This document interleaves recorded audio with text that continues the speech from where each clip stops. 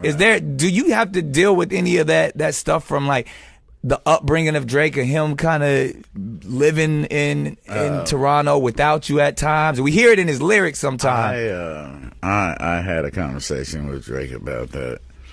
I have always been with Drake. I talk to him, if not every day, every other day. Wow. And we really got into a deep conversation about that.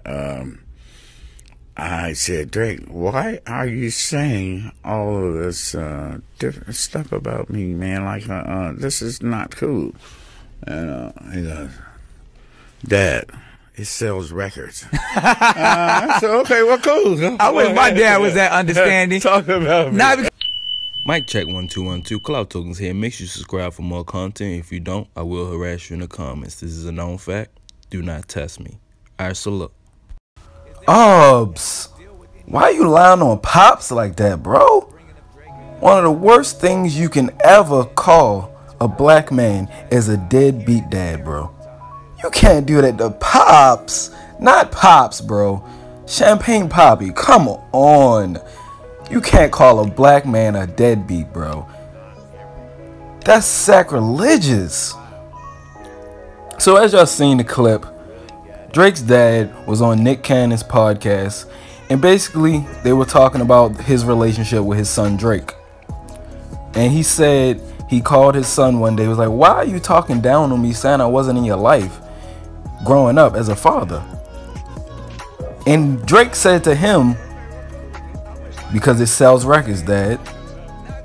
And Dennis, who was Drake's dad, basically like, okay, if it sells records, then whatever. That's basically what he said to Nick Cannon.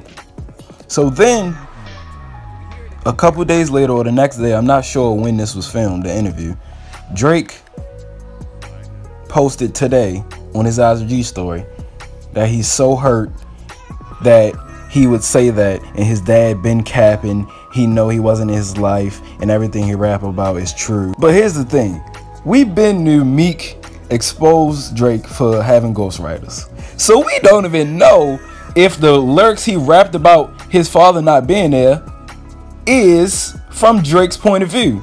It could be from a ghostwriter that a hood dude grew up with no father, single parent, and he just wrote that for Drake. And then Drake heard it. He's like, damn, my dad was in my life. He was there for me.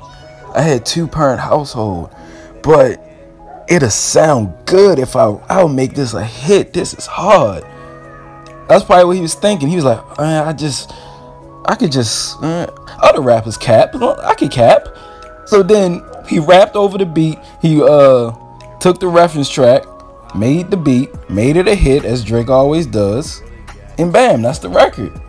So he basically was saying his dad is a deadbeat. He wasn't in his life for all his life in his songs. His dad was like, what the fuck? Why are you saying this? You know that's a lie. And Drake was like, sell records. I'm telling you, that's what happened, bro. I don't know. That's just my conspiracy theory. That's my opinion. Y'all let me know what y'all think. Make sure you like, subscribe, and comment. But Drake, come on. Don't be capping on Pop's name like that, bro. Not the old man. But yeah, y'all let me know what y'all think. Bye.